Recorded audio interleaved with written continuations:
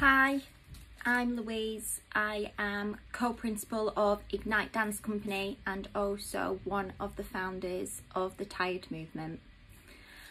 I wanted to talk to you today to help you understand a little bit more about the Tired movement, about some of my personal views and experiences. I started dancing from the age of 3. And I grew up doing the festivals, the dance competitions. I took my exams in ballet and tap, and that was the route that I went through. Upon my experience, I had a really supportive dance teacher actually, that I think understood that she took influence from Black culture, and that was quite significant and important to me because it helped me gain an understanding for where things came from what I was doing. I don't think that this has always been the case. There were other schools or teachers that I worked with, and from being a child and also within being an adult, where I've experienced that that's not really touched upon, and it's quite a big thing for me because I think that as a society, we're socially conditioned to, believe what we see, what's projected upon us. That's what's kind of put in front of us to be deemed as that's the right way. Language, really important. If you're always seen with imagery of somebody that's white and the language associated with that, or the imagery associated with that is owner, power, leadership. In the dance world, I think often technique. You have that association then with those words and what you see. And when you see someone that's Black, often the labels associated with that, or the language, is cool, urban, street, musical, not often technical, but musical. And that language is very powerful because without knowing, they're then the connotations that you have. So from children to hear that and to see that, they grow up thinking that that's the norm. So if you're a Black child, you don't associate with seeing yourself in a position of power or leadership, because they're not really the things that were portrayed to you. You didn't see them, you didn't hear them. You don't necessarily think of yourself as aspiring to be this ballet dancer because you're not technical. You're musical, but you're not technical.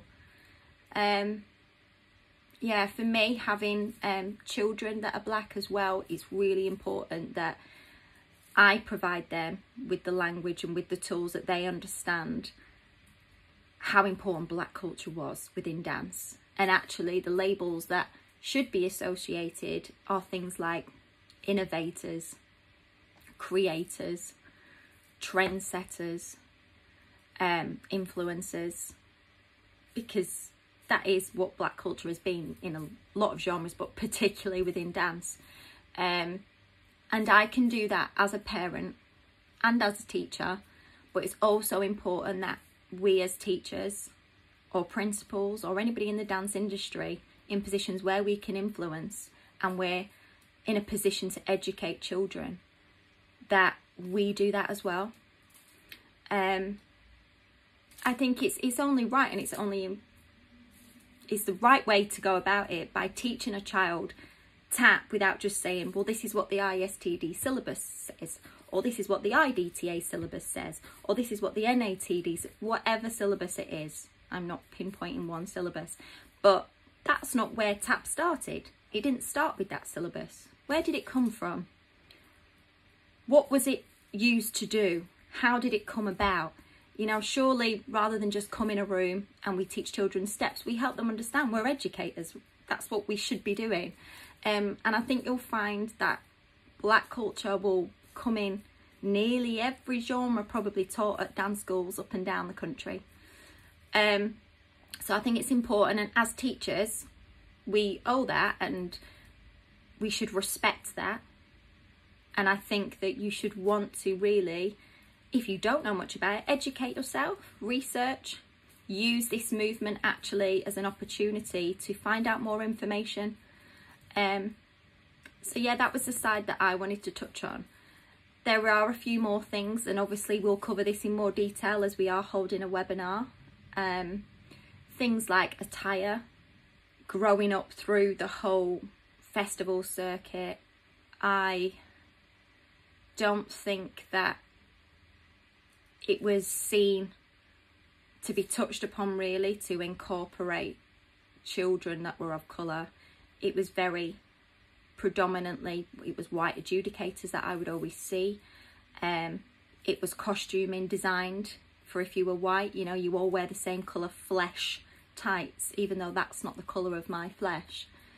I remember being at a festival where a girl that used to be in my section used to do a song and dance solo called When the Gollywog Came to Tea.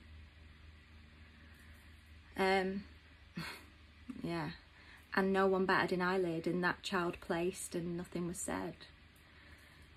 We are of a different time, we'd like to think, but actually things aren't as progressive as they should be. And I think if it doesn't really affect you, sometimes you don't think about it, but it doesn't mean that it's not there because you're not feeling it. So I encourage all schools, all people in positions where they're, especially if they're teaching children, to be involved in this webinar. I would encourage the Federation of Festivals, examining boards, anybody that feels that this is important and they want to help, to get involved, to sign up to the webinar, to follow our pages and help to create a space for open dialogue where no one's being judged, but we're all just trying to gain a better understanding on how we can make this a more positive situation and ultimately try to improve racial equality in the dance industry.